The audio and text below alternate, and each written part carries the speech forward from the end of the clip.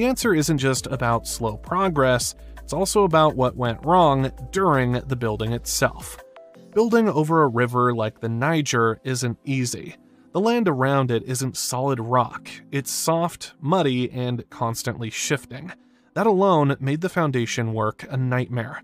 Engineers had to dig deep, drive massive piles into unstable soil, and reinforce everything to survive floods, erosion, and the heavy weight of constant traffic. In the early stages, this technical complexity wasn't properly planned for.